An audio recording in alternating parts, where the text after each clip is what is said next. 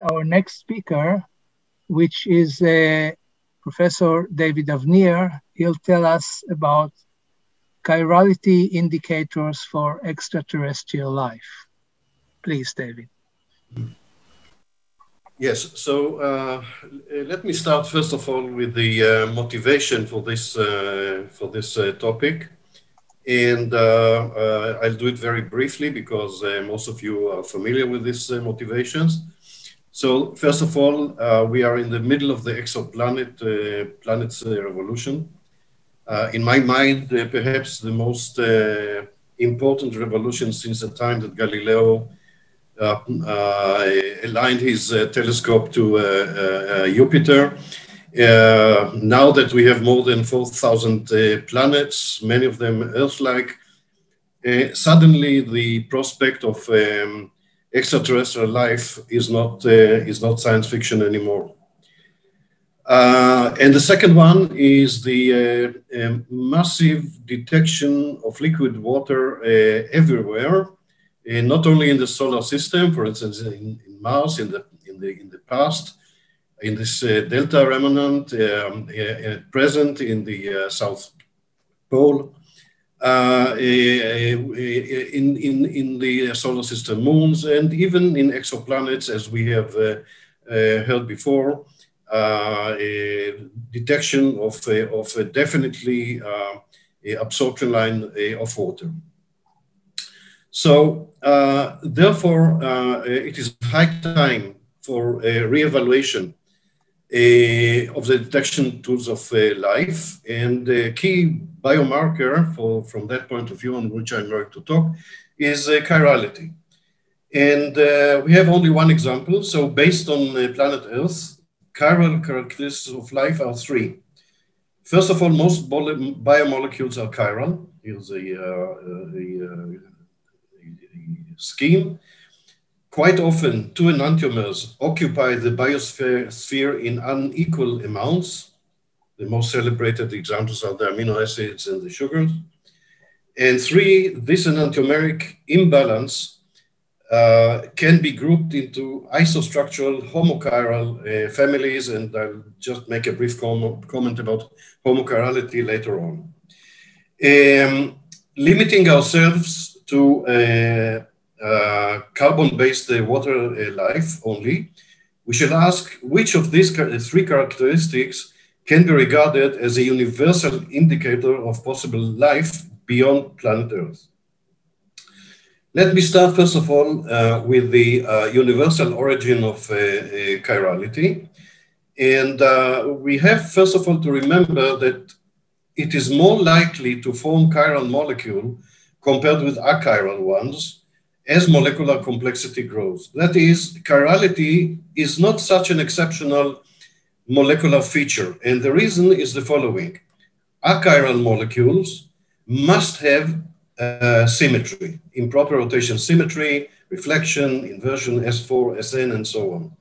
And that on a molecular structure is a very restrictive limitation. So here we have a few examples of achiral molecules. For a molecule to be achiral, you need to have these reflection mirrors. On the other hand, when you start from prebiotic small molecules like this one, none of them is chiral, and you begin to increase complexity and to build the larger and larger molecules, then because of the limitation of having a mirror symmetry, in order to obtain chirality becomes very, very difficult to obtain. And here you have a classical example of two molecules which are complex and therefore chiral. What can we say about the ratio between the two enantiomers of molecules, of chiral molecules that are formed because of the increase in complexity? There are two cases. The first one is well known to all of you, and that is that if you form a chiral molecule, you get a racemic mixture of the two enantiomers. Here's a quick example. The formation of glyceraldehyde. Glyceraldehyde is the very definition of what is D and what is L from interstellar space. But I would like to share a few slides on the second case, which is less known and less familiar, and that is randomness as a source of chirality. If you look at that tree is of course chiral because it doesn't have a reflection mirror and it is not superimposable with its mirror image. We should call it incidental chirality. Here is another example, and this is a folded polymer, polydimethyl siloxane, but any folded polymer. And what is special about the incidental chirality, that unlike the small molecules that we have just seen, there is no counter enantiomer. This is a single event with the enantiomer has no chance of being formed, and it's unique. What is the relevance to our topic? These are the tholins. The tholins, which are large molecules, and these are of incidental chirality, not of inherent chirality. These are found on Pluto and on some solar moons, especially on Titan, and they are formed by photochemical processes. By the way, just to mention that the concept of tholins, which means mud, was coined by Carl Sagan. And how do these molecules look like? So a lot of work was done by Sun Kwok, and I just copied two figures from his papers to show you the complexity, and this is incidental chirality. That molecule will appear only once on the planet or only once on the solar moon. Here's another example of that. And so the tholins are of incidental chirality with no left-right preference of chiral centers, and each large tholin molecule is unique. It appears only once. Enter bioevolutionary processes and the whole picture changes completely. And it changes from 3 points of view. First of all, chirality is not incidental and not a unique event, even for very, very large molecules. Here is just one typical of many, niacin, which is a natural antibacterial peptide used as food preservative. Unlike the tholins, this molecule is produced in exactly the same structure in an Avogadro number of times.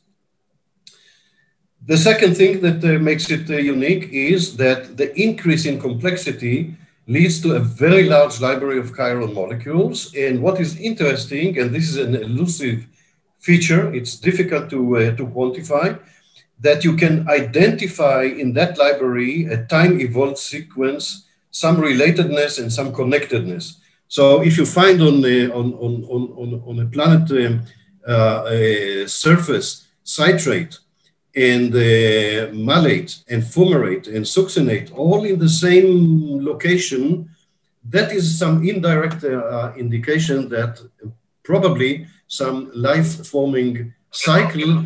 זה פילגרהאוז? שלום, שלום. שלום ברכה. מה? And the third, Shalom Shir. And the third special feature is that the enantiomeric imbalance is a central feature of life. And so if perseverance will send the following message: hi, I found glycine with 22% enantiomeric excess. What does it mean? How should we interpret that specific value? So let us now talk about the enantiomeric imbalance as a potential life indicator. First of all, an opening statement: life on planet Earth is not homochiral. This is well known to many, but also a paradigm to many others. Here is just an introductory example. This is gramecidin, and you can find in that molecule divalin and L-valin and divalin, and dileucin and so on.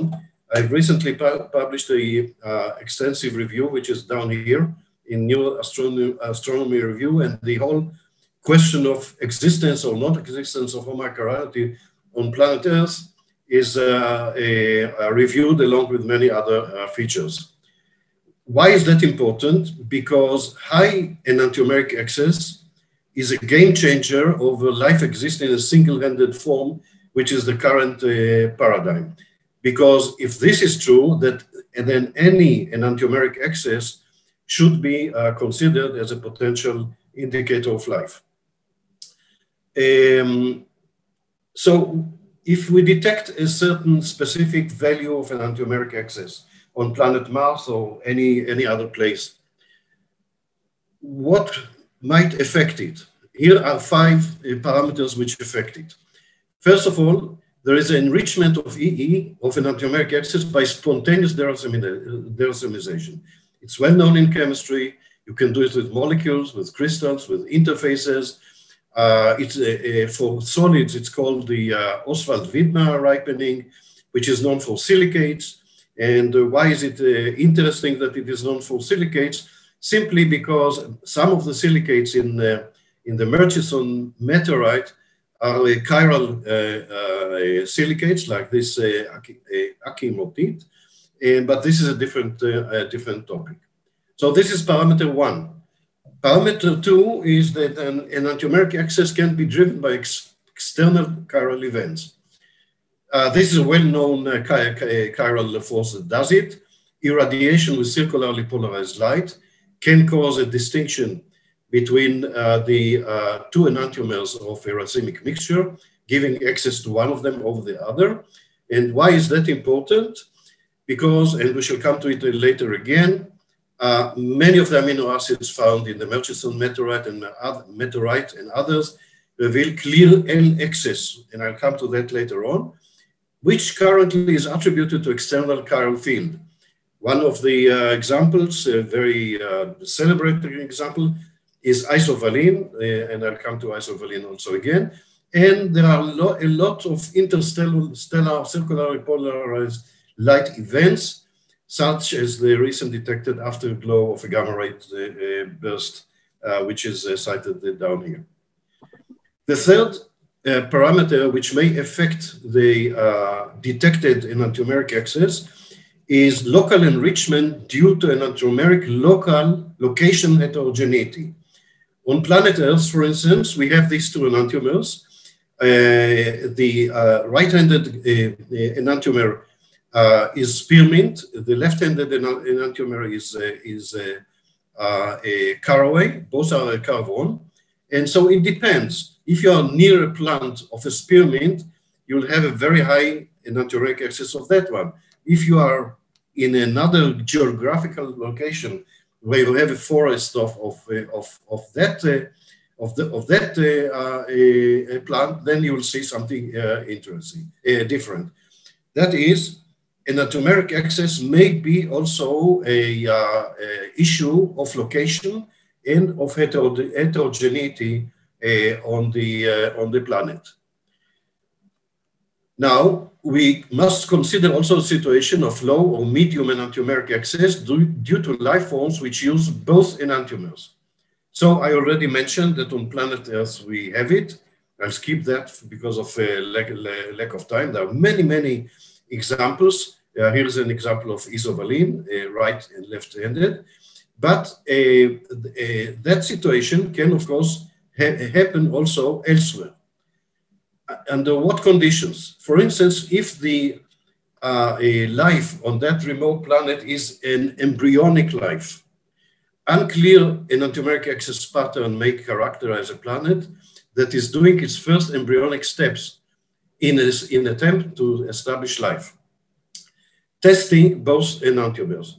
Testing and tasting are very similar, so we immediately recall the problem of Alice, of distinguishing between milk sugar and looking glass milk sugar. That's exactly the problem of embryonic life, to decide whether to go to this direction or that direction, and the EE situation is vague. Also, and this is a little bit of science fiction, I would say speculative, that we have parallel life systems. 2 parallel biospheres based on opposite set of enantiomers of some relative different abundances, or either totally transparent to each other or with some mutual interchange. Of course, this is quite speculative, but anyway, if it does happen, then you should, of course, worry about what do you do when you encounter your own enantiomer in such a planet which contains the two biospheres completely transparent. 5 minutes. Okay, and the final parameter that dictates the enantiomeric excess is racemization. Racemization can kill and mask initially high enantiomeric excess scenarios, and aspartic acid, for instance, racemizes with a half-life of 10 to the 4th years. Isovalene that was found in Murchison barely isomerizes, and this is probably one of the reasons that the L is detected and that we have an enantiomeric imbalance in that place. If this is the case, then quantifying the degree of homochirality is something that people have not thought about. Very briefly, you can find it in the review that I mentioned before. I'm proposing a certain way to do it, and I will leave you to look at the paper simply because of time shortage, and move to the summary of the 5 minutes that I'm left. So, first of all, the probability that we look at life increases with an increase in the following parameter. Increase in the richness of the library of detecting organic molecules, chiral or not. Increase in the complexity of that library, including non-carbon heteroatoms, complexity which shows signs of being non-random, and this is difficult. This is difficult. Increase in the proportion of chiral molecules in that library. Increase in the enantiomeric excess of individual detected molecules. Increase in the global enantiomeric excess of that library. Increase in the ability to group homochiral families in that library. And finally, an increase in the planet-wide abundance of the same molecular pattern. And I'll finish with a risky conclusions. So when you, to me, the most amazing current observation, which is related to evolution of life and to astrobiology, is the fact that amino acids in Murchison and other meteorites show clear, all of them show clear L excess. This table is taken from a recent report, but there are many papers. So you can see that L over D here, L over D here, all these well-known amino acids, a very, very clear preference of L. So here are the risky conclusions. Enantiomeric excess of L amino acids is universal for the solar system, which means that if we find something on planet Mars, I predict that it will be L amino excess. Second, there is nothing special about amino acids for that to happen. Enantiomeric excess should be observed for all other chiral molecules of biological origin. For instance, the sugars which predate the amino acids. And this leads us to the three final questions. Has early Earth been seeded with that excess of L amino acids? Are there in the galaxy enantiomeric excesses of both types, L and D, in different locations, which means different polarizations of local bursts? Or is the universality of the L excess galaxy-wide, is the universality of the L excess galaxy-wide? If this is true, then asymmetry of nature probably enters perhaps the weak force. Thank you very much. I have a question. So years ago, I was interested in a meteorite called Almahata Sita. It's a meteorite that has a very large excess in L amino acids. And it's, I'm just curious if you know the answer to this, because it's very strange. It's a urolite. It forms very high temperatures, something like 1300 degrees or so, Kelvin. So it's much more than the temperature of racemization or even decomposition of amino acids. So is it known today why even it has this like this excess in L amino acids? You know, when you try to burn an organic molecule It takes time. If that organic molecule, now when a meteorite is falling through Earth, the outer surface becomes glassy. And the glassy protection is an isolating material. So it is not inconceivable that in the inner core of that meteorite, simply the few seconds that it takes to pass the atmosphere are too short to reach that situation. Another possibility, it's interesting that you mentioned it because a previous lecture mentioned salts of magnesium. Magnesium or salts of amino acids are much more stable than the amino acids themselves. And if the amino acids originally in the meteorites are sodium salts or magnesium salts or calcium salts, then it adds also to the stability. But this is a very new idea, which is due to the conference of today. Thank you very much. We have to go on, but I'm sure there are more questions. You may do them by email to the speaker.